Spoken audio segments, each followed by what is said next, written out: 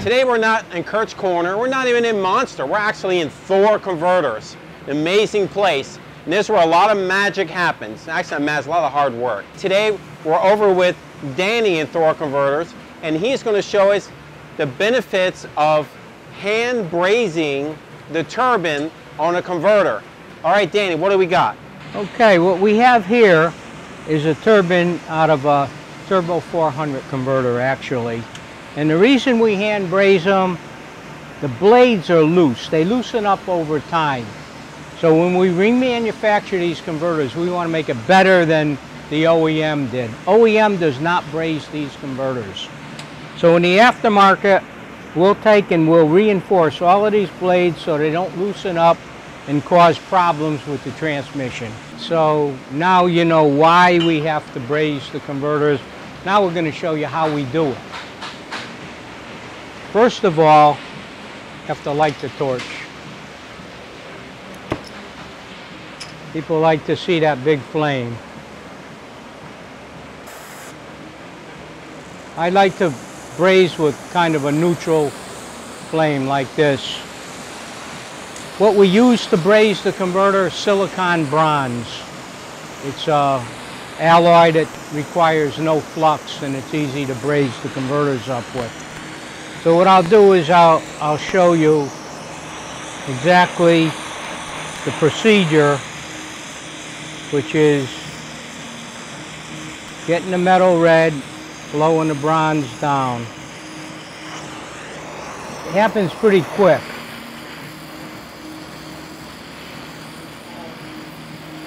I already brazed 3 right up in that short amount of time. Quite a few blades in the converter, and on this particular one we braze every single blade. We braze all the bottom, and it's really that simple. The converter gets pretty hot, so I actually use the rod to move it around, get to the next blade.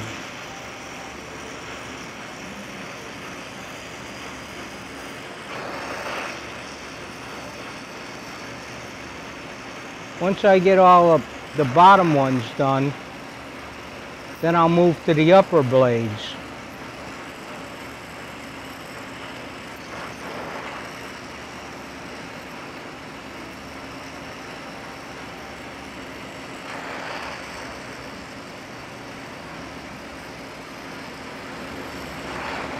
The magic in doing this is keeping the torch moving all the time. You don't want to hold it in one spot, because if you do, you'll burn right through the blades. Pretty much anybody can do this with a little bit of practice. I've been doing it a lot. Over 40 years. That's when I first started doing this, they were for Allison 545 converters, and they were a little more severe than the normal Turbo 400. Basically the same turbine, only a little heavier duty. But what happened with that converter is they would rip this whole center right out. All of this would rip right out. So I started looking at it and I said, well, I got to fix that. And I tried different things, and brazing all the blades up was pretty much the only thing that worked. You got to remember not to touch this. You know, it stays warm for quite a while. A lot of the smoke that you're looking at right now is all the oil in the pores of the turbine hub that comes out. Now we replace the turbine hub after everything is brazed up. We'll put a new one in. We'll put a heat-treated turbine hub in to make the splines even stronger, and usually a lot of them are worn. So we'll replace that. That's riveted in. We actually rivet it, and then we'll braze it also in several spots. There we go. That's the whole bottom line. coming up, all brazed up. It smells pretty good too. Not really. Then once I get all of these brazed in, then I'll go to the upper blades. And the upper blades are a little bit different. I'll get the bronze in the corner and then I'll go in a circular motion and I'll walk it right down. You can see that bluish flame, greenish flame. Well, different converters, I don't know, depending on maybe the oil or what's in the oil. On some converters, you get different colors. It's kind of crazy, but see how quick we do this?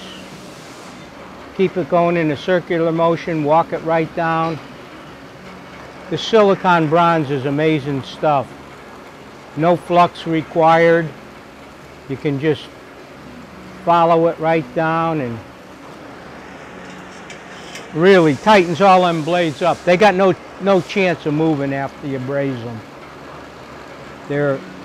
I'll braze actually the inside and the outside.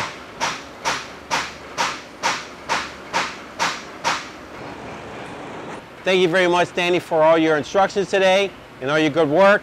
If you have any questions, give us a call at Monster 1-800-708-0087. We'll talk to you then.